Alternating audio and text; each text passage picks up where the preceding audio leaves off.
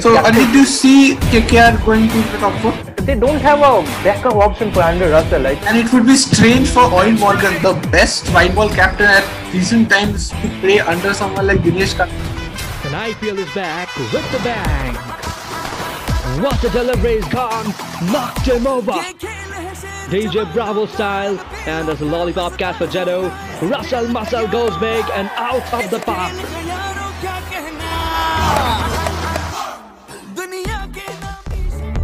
So hey guys, hello everybody and welcome back to my channel and welcome back to Cricket Reborn once again. Well, we are once again back with another IPL team analysis, and this time it's all about Army KKR. Well, the Kolkata Knight Riders, and we have got our very own guest up here, and that is one of the very good buddies, SOUNAK BANERJEE up here, and he's strategically very good with cricket right from his childhood. So SOUNAK, how are you? Welcome here to Cricket Reborn. Hi Arijit, I'm fine. What about you? Yeah, I'm doing good. And how excited are you? I think KKR, you were supporting the last year. What about today, in this year? Yeah. I have been supporting KKR for the last 3 years. After eventually Rahul Dravid got retired, and I have been supporting KKR. It has been one of my favorite teams since then. I believe the mega auction, they went for a very dangerous move with buying so many young players. But this year they have made some good buys, and I believe that might prove crucial at the later stages. Yeah. So those who are new to our channel, first let me tell you guys that this is a team analysis. We're going to discuss the playing 11, the potential playing 11, that KKR could have, and we're also going to discuss the strengths and the weaknesses up here. And we have got SOUNAK, with whom we'll be discussing all of it. So guys, if you're still watching this video and if you haven't yet subscribed my channel, please make sure you subscribe, because there are a lot more things going to come in the upcoming weeks, in the IPL weeks. So guys, fasten your seatbelts and let's take off. So SOUNAK, starting off with the openers, plenty of opening options: Tom Banton, Shubman Gill, Rahul Tripathi, Sunil Narine. Who is your pick for KKR? I believe at the end of the day they will either choose between Gill Narine or Gill Tripathi. That I see that is the possible options. Banton with the likes of Russell, Morgan and Cummins, I don't see him getting directly into the 11. I heard that Morgan has an injury right now, so that might help Banton come into the playing 11. But let's not talk about that for a moment. But if we see the best possible start, it would be Gill and Narine, right hand left hand combination as well. Absolutely, and we have always seen that Sunil Narine has been very efficient in the power play overs, batting in the power plays since the last 3 to 4 years for KKR as well as for TKR.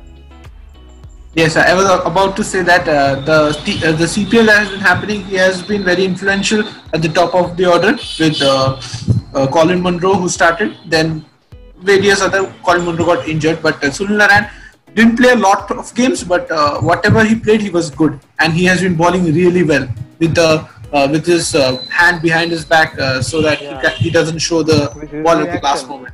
Yeah, with his new action. Yeah, absolutely, and he's bowling well after that. Yeah. So even for me, it's I have went with Sunil Narine and Shubman Gill as openers. I also feel that Shubman Gill has been very efficient in opening.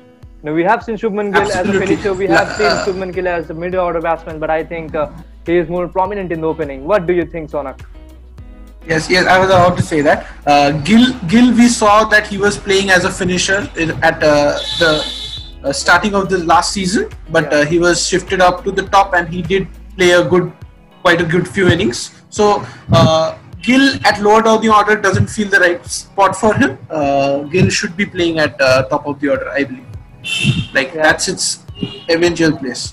Absolutely, very much agreeable. So let's come down to the middle order, of KKR.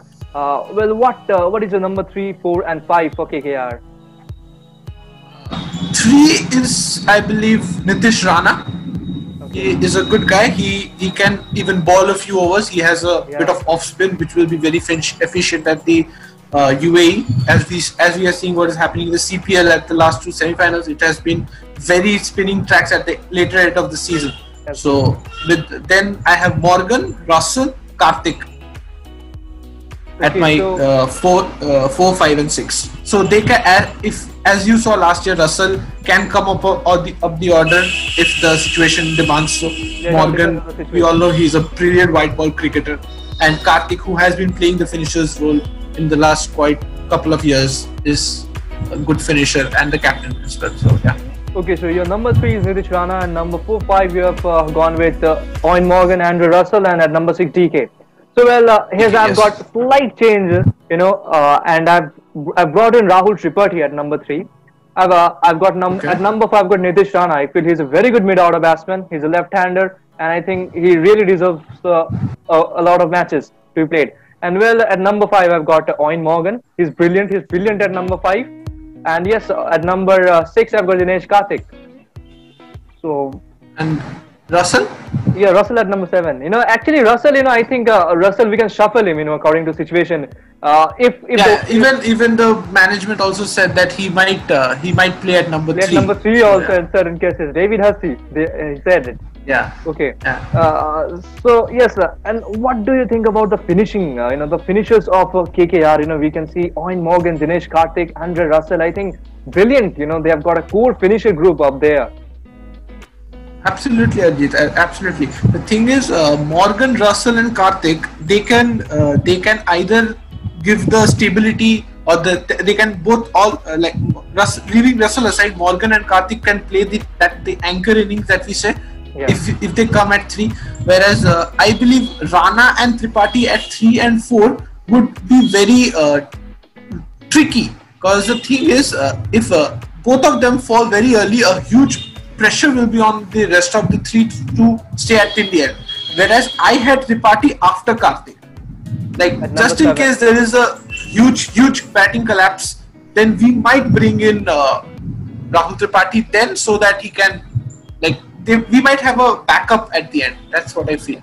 Actually, even I also gave a thought of Rahul Tripathi at number 7, but I thought, you know, we have seen Rahul Tripathi playing for Rajasthan Royals at number 7, you know, and we have also seen Rahul Tripathi as an opener.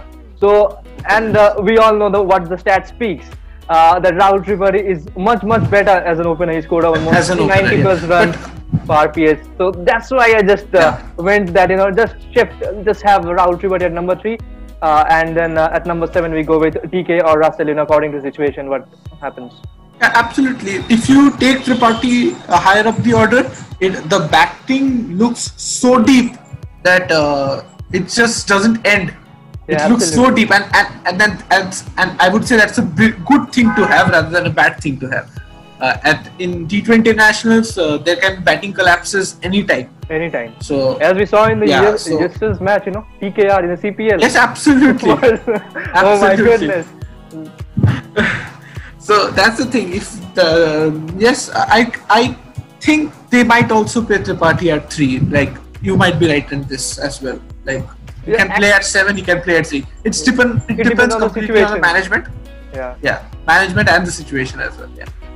Okay, so here we go with the bowling lineup. You know, there are plenty of options. Patrick Cummins, they've got Lockie Ferguson, who is really good in the depth, and then we have got Prasidh Krishna, the young boy. Kamlesh Nagarkar and Shivam Mavi is much fitter than before.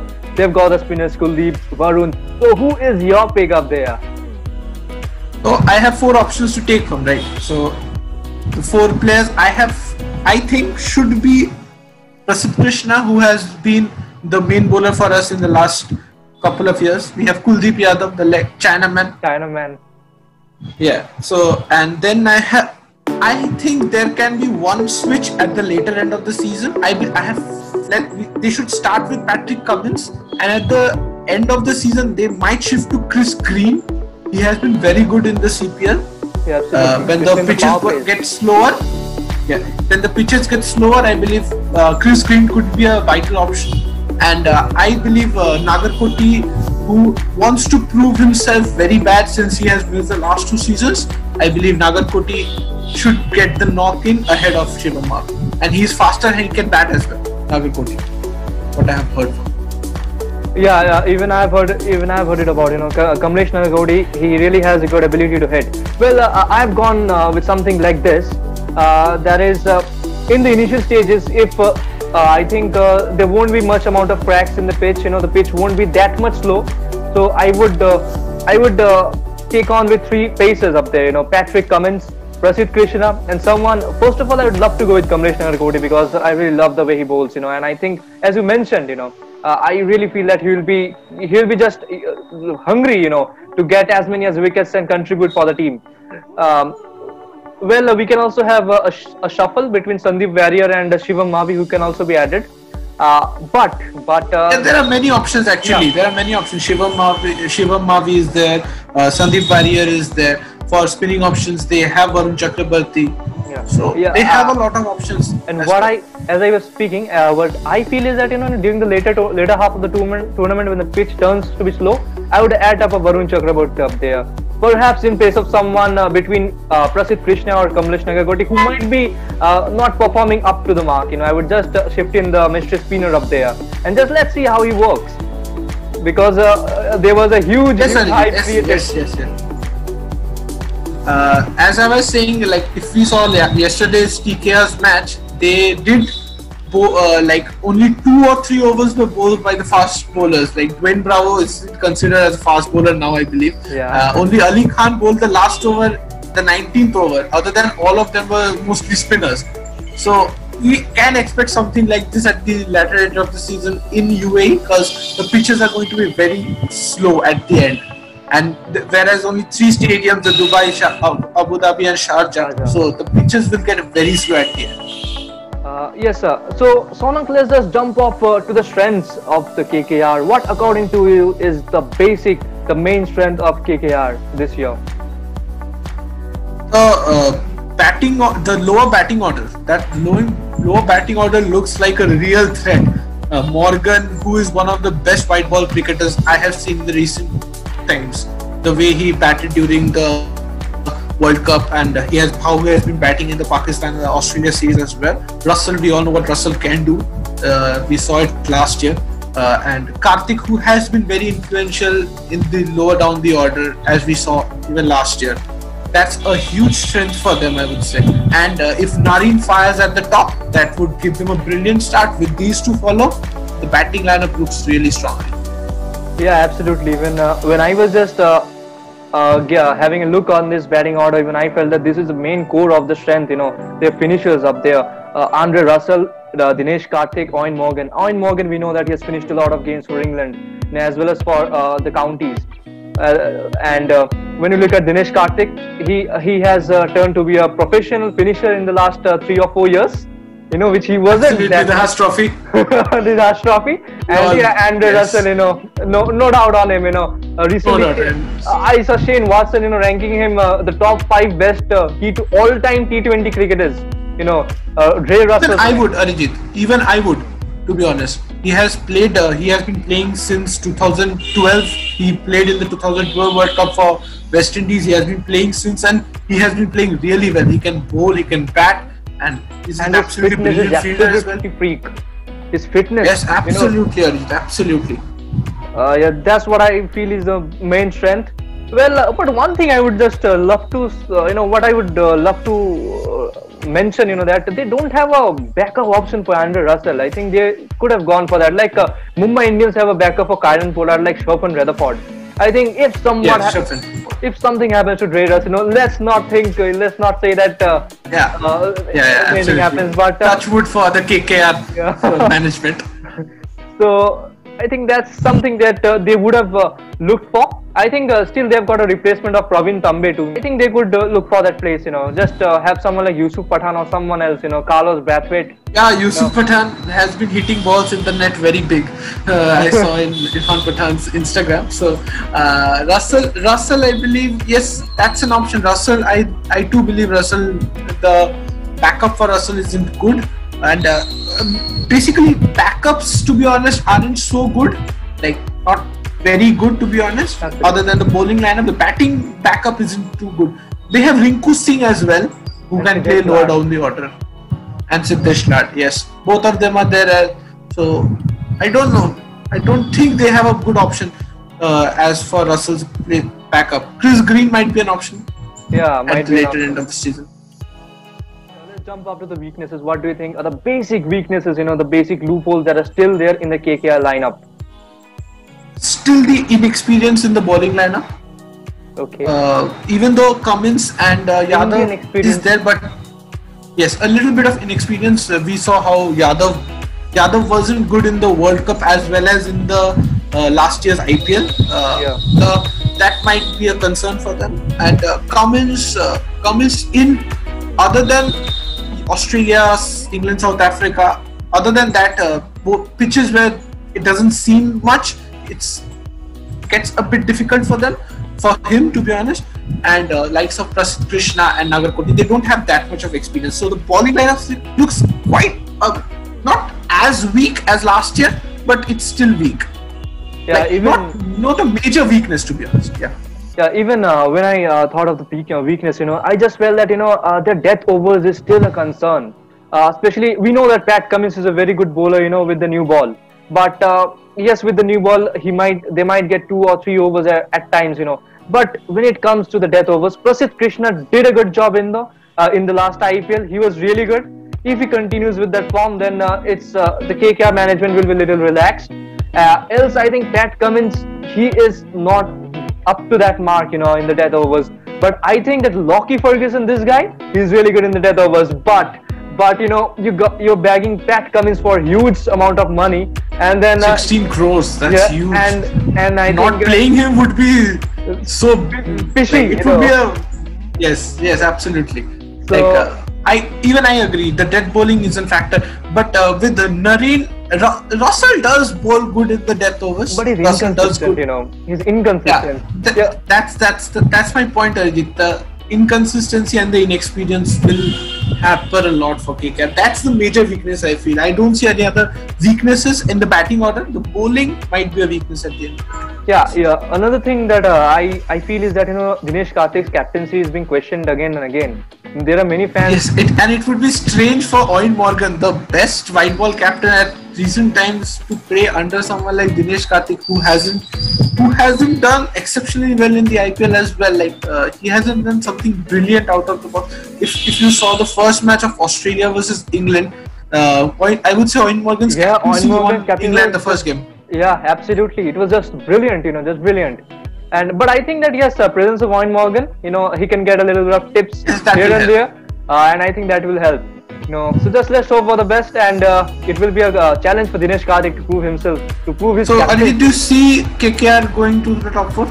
Yeah, absolutely. Well, honestly speaking, I see. Perhaps I would not be surprised, if they make up to win the title this year, because I think they have a very good team. If everything's underdogs, everything's fine. Not underdogs really, but I think they've got the potential. But just the thing is that a few things they need to keep in mind. That death over, Prasidh Krishna needs to bowl well. Pat Cummins needs to, put on his shoelaces and just work hard in the death. Yeah. And I think things will work for them. Yeah. So, what about you? What about you? Overall balance. Yeah, even I do agree. But as you said, they have to work very hard as a team to get to the top 4. There are quite few good teams who are, I would say, absolute certain for the top 4 this year. But to get to the top 4, they have to work a bit tad hard. And I would say Nareen's and Russell's management has to be spot on from the KKR management. They haven't been playing a lot. They have been taking gaps in between in the CPL as well. So I expect them to take gaps in between. So how to take that gaps and how to give them the break that they need, it might be very crucial at the end of the season. So yes, thank you very much, SOUNAK, for this lovely presence up here. Thank you, Arjit, for having me.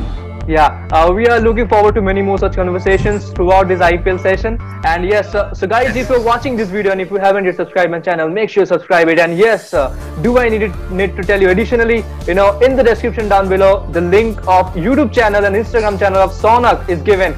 He's new one up here. He's doing good. He's working hard. He's really strategically very good. Just go and follow his Instagram page and subscribe his YouTube channel. So thank you and see you.